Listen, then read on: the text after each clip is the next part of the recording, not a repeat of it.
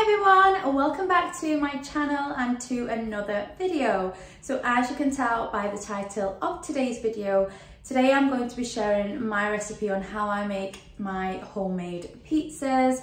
So a couple of you actually asked me if I can cook a 12-inch pizza in my air fryer oven, and at the time I didn't have an answer because I hadn't tried it, but now that I have, I can confirm that yes, this high sapientia air fryer oven behind me, it is able to cook a 12-inch pizza in there. So in this video, I'm actually going to be cooking two separate pizzas, different sizes, different shapes, just to give you a better idea. As always, I will be leaving all the ingredients and measurements in the description below, so if you do want to follow along, just head on over there. But I do want to mention that I made a very thick crust pizza. That's just what I fancied, but if you want a thin crust pizza, then you will need to adjust your flour and yogurt, because I will be making my 2-ingredient dough in this recipe, so just use a little less, maybe half it if you're just making the one pizza, and it should be fine. So I'm not going to babble on too long, I'm going to get straight into today's video and I'll see you at the end. So let's start by making up our pizza dough. So I am adding some self-raising flour into a large bowl, and then I am going to add in some Greek yogurt, and then I am just going to mix these two ingredients together, and this will form into a dough. Once I was doing this for about 5 minutes, I actually realized that my dough was pretty dry, so I did go ahead and add in just a little bit more yogurt to make it nice and smooth and make sure that it comes together really well. So this is what it was looking like. So at this point, you just want to cover with some cling film and set this aside until we need it. So I'm going to move on to my chicken. So I've got some chicken breast here that I've cut into very small pieces, and we're going to season. So I was stuck between these two, so either chicken tikka or tandoori masala, but in the end I went with tandoori masala only because it's not as spicy as the chicken tikka, and my kids will be eating this as well. So I went with this, but chicken tikka is actually so nice on pizza, so you can choose whichever one that you prefer. Now I'm just going to mix that all up, make sure the chicken is well coated, and then we are going to add this to a hot pan which I have just sprayed with some sunflower oil spray. So add in your chicken, cook for around 10 minutes or so until it's completely done.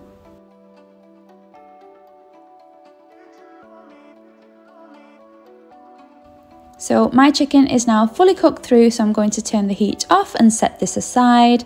Now in the meantime, I am going to prepare some of the toppings I will be using.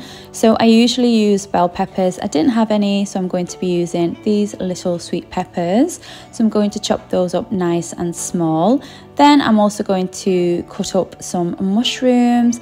Then I'm also going to cut up a red onion, and some other toppings I'll be using is some sweet corn and some spicy jalapeños.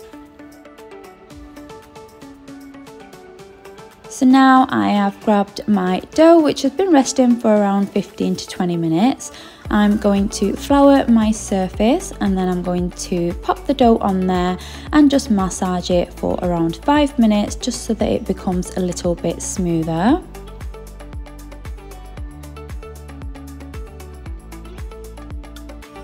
So as you can see, this dough is looking beautiful now. So because I am actually making 2 large pizzas out of this dough, I'm going to cut it in half, and I'm going to work on one of the halves to start with.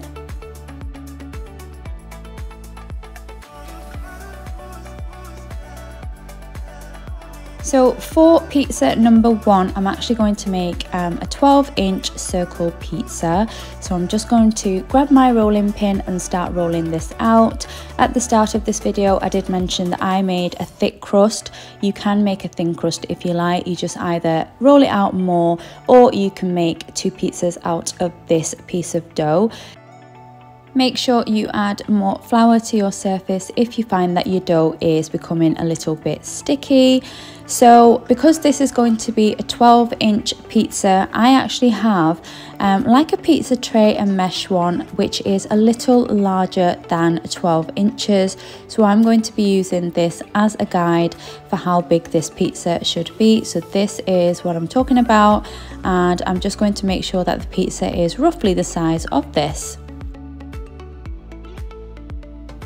Now I'm actually going to bake this pizza on this little pizza tray, so I'm just going to stretch out the edges like so, just to make it fit a little bit better.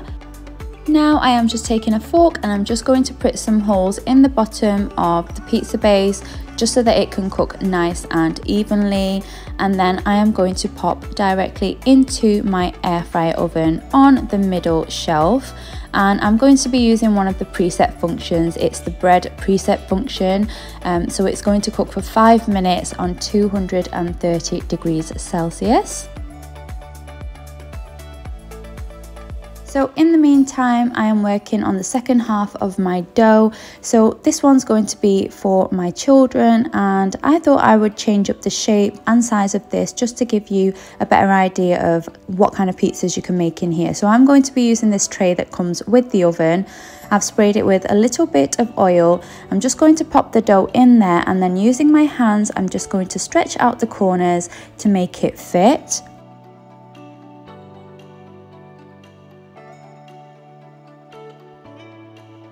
And now doing the same thing with this one, I'm just going to put some holes in the bottom, and by this point the first base was done, so I just switched them, put this one in and took the other one out. So here is the one that has already been in there, and now I'm going to start topping the pizza. So I'm starting with some tomato puree. I always use this, it works absolutely fine. I barely ever use any pizza sauce, so I'm just going to spread that out evenly. And then I am going to add some grated mozzarella. Then I'm going to start adding some of the toppings. So I've got the red onion going on first. Then I'm going to add on some mushrooms. Then I'm going to add our peppers.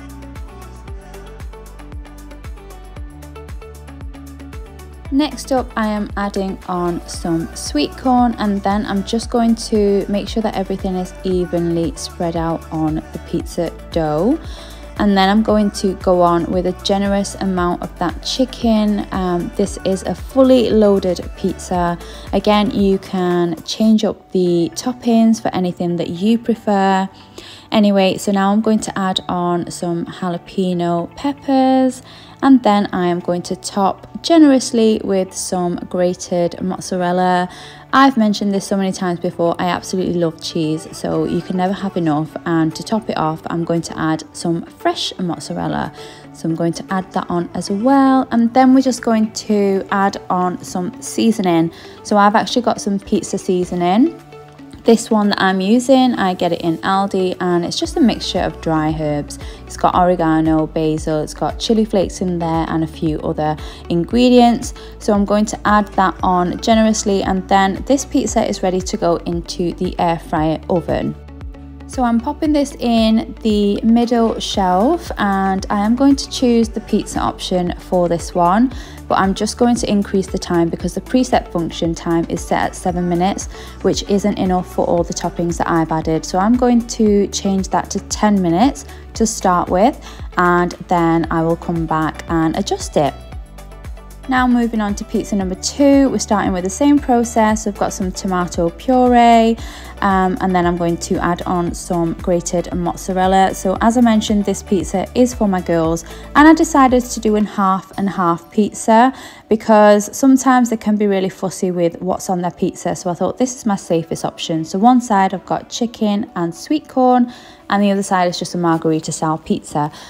So I'm just going to top with some more cheese, and then I'm also going to add some of that pizza seasoning to their pizza, and then I also added a little bit of oregano to this one.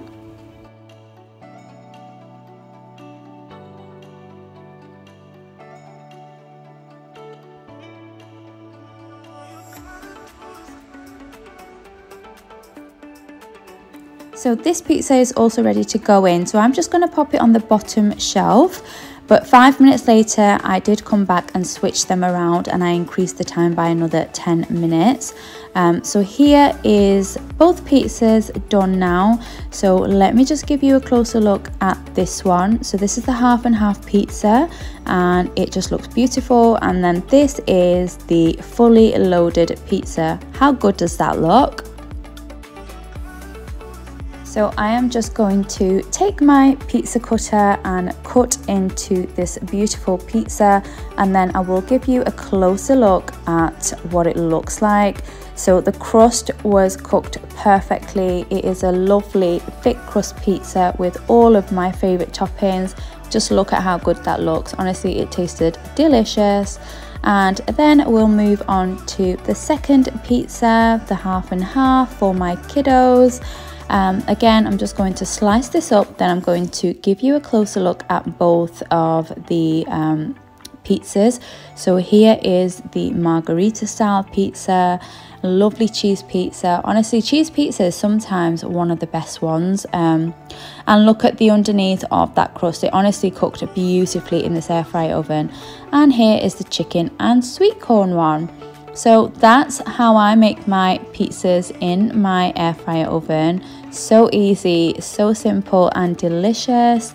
And the dough is just so simple to make. There's none of that waiting for it to proof and adding in all the excess ingredients. Honestly, this 2-ingredient dough is so easy, so simple and so versatile. You can use it for so many different recipes.